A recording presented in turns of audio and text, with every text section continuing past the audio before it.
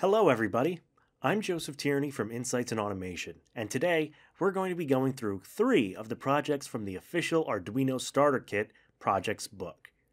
The kit contains the components for up to 14 different projects, but today we're going to be going over 3 that I feel give the best introduction to the key functions and capabilities of the Arduino chip, in regards to basic maker tinkering in the future. For this video, we'll be relying on the example code for the projects provided in the Arduino IDE under the Starter Projects tab. But if you would like a step-by-step course going over the individual projects and how to code them, as well as assembling their circuits, check out the link in the description to give us your feedback and if you'd be interested in such a course. To start off, we'll be going over project number 2 in the book, called Spaceship Interface. I'll be following the diagram provided in the book, displayed here. As you can see, I've already assembled the Arduino and breadboard onto their project shield, and begun working through the diagram to assemble the circuit. One thing I ran into when assembling this kit is the difference in parts. We're going to need 2 20-ohm resistors, and according to the book, I'll need a 3-band resistor that's red, red, brown coded. However, the one included in my kit is a 4-band red, red, black, black resistor. It took me a good 10 minutes of searching, followed by Googling, to discover that I had been supplied with a different type of 220-ohm resistor.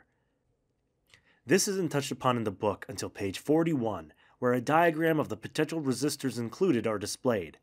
In my opinion, this should have been at the front of the book, so those working through projects don't get lost thinking they're missing a piece. This continues with the jumpers, where the diagram displays red and black jumpers used on the board, despite the only small-scale jumpers being a variety of yellow, orange, green, and gray. For that reason, the colors on my circuit may not align with yours. With everything put together, let's take a look at how it all functions. Our Starship is ready for hyperdrive. Our next project is the keyboard instrument, which will produce 4 different tones when pressing the 4 different buttons. I chose these projects because I felt they were easy enough to get someone new to electronics started, but I also felt they did a good job representing the variety in which Arduinos can be used. In the first one, we were creating a series of lights to respond to human input. Now, we're creating a small instrument to play notes through input.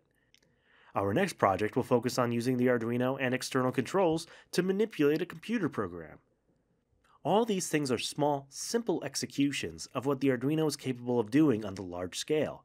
Instead of small LEDs, you could have the Arduino control a whole suite of lights and devices across a home. Instead of 4 tones, you could run an entire instrument kit and speaker system with the Arduino at the heart. And of course, you can create a custom control interface for various software solutions using the capabilities of the Uno and other Arduino designs. Now, with the circuit finished, let's try it out.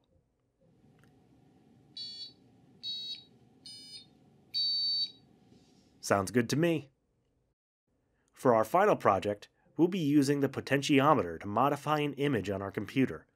This project requires a program called processing, which is a Java-based coding language that Arduino's IDE is based on.